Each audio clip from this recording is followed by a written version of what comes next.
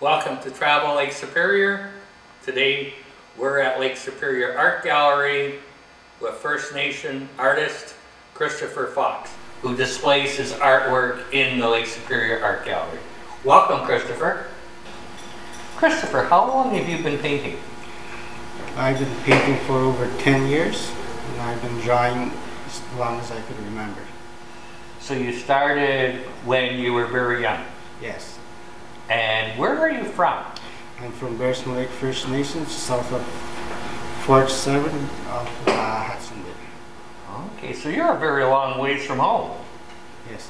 So a lot of your paintings come from your memories of your of Bearskin Lake? Yes. What medium do you paint in? I paint with acrylic paint, and I usually paint on canvas and paper.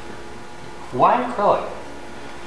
It's easy to work with and fast drying pen, and something I've started with and I've been sticking with it. Does acrylics, the reason your paintings are so wonderful and vibrant?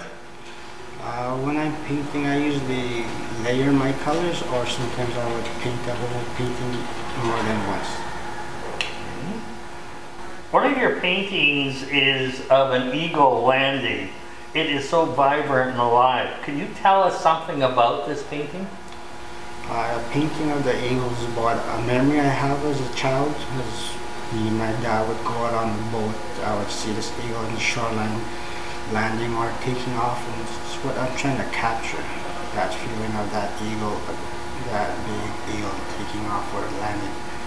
That's what I'm trying to capture on the canvas with the paints.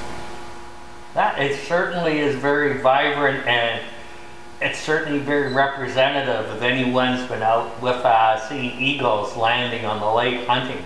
It certainly is a a very good representation of that. Christopher, thank you very much. It's been a pleasure.